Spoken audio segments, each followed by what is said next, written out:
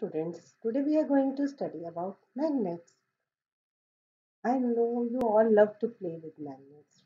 We can see so many magnets around us. Fridge magnet, magnets are there in our motors, magnets are there in loudspeakers, magnets are there in our electric bell. So in our day-to-day life also we are doing many things with the help of magnets. In our toys also we can see the magnet. So, what is a magnet? A magnet is an object which attracts magnetic material like iron, cobalt, and nickel. It is called a magnet. Do you know when was the magnet discovered? Who discovered the magnet?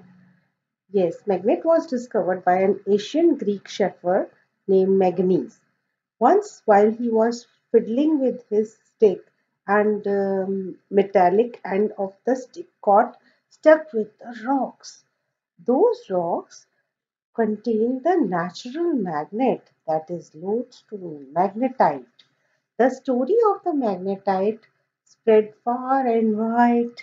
Some people believe that magnetite was discovered at a place called Magnesia. There are two types of magnets. One is natural magnet and another is artificial magnets. Natural magnets, magnets which is found naturally is called natural magnet. And artificial magnet, magnet which is found made by man is called artificial magnet. Let's talk about types of magnet. You can see so many gadgets they are using magnets. So they are using different types, shapes of the magnets. Magnets are made in different shapes and they are named according to the shape. Each magnet is made according to its need.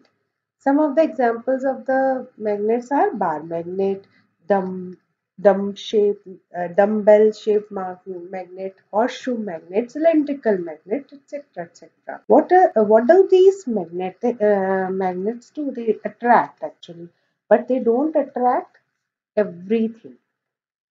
So we can classify all the materials on the basis whether they are get attracted by the magnet or they are not getting attracted by the magnet. So those materials which are attracted towards a magnet are called magnetic material. Example, iron, nickel and cobalt. And the materials which do not get attracted by the magnet, they are called non-magnetic material. Example is aluminium, zinc, wood, rubber, etc.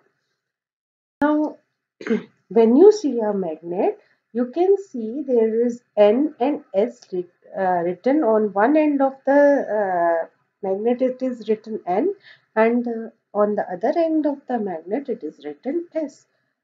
Don't you wonder what is this? Yes, these are the poles of the magnet. A magnet has two poles. One is North Pole and the another is South Pole. The magnetic power is concentrated on the poles of the magnet. That means the strength of the magnet is more at its poles. When a bar magnet is suspended to move freely, it always points in north direction. अगर हम bar magnet को keep it free, तो वो it will always point towards a north direction. The north pole of the magnet points towards the north and the south pole of the magnet points towards the south. Interaction between poles of a magnet. Like poles repel each other, and this means that when north pole of a magnet is brought near the north pole of another magnet, both repel each other. The same holds true for the south poles of the two magnets. That means if we bring two south poles of two bar magnets nearby, they will repel. Unlike poles attract each other. This means when north pole of a magnet is brought near the south pole of another magnet, both attract each other. Use of magnet in finding directions. Magnetic compass is a simple device which has been in use since ages to find directions. Magnetic compass was discovered in ancient China. The sailors and travelers found magnetic compass very useful in finding directions. Magnetic compass is composed of a small box with a glass top, and magnetic needle is pivoted on a pivot around which it can rotate freely, making your own magnet. You can even make the magnet at your home. With the help of a permanent magnet, you can change a piece of iron into a magnet. For this, you need to place the iron piece on a flat surface, then rub the permanent magnet on the iron piece of many items.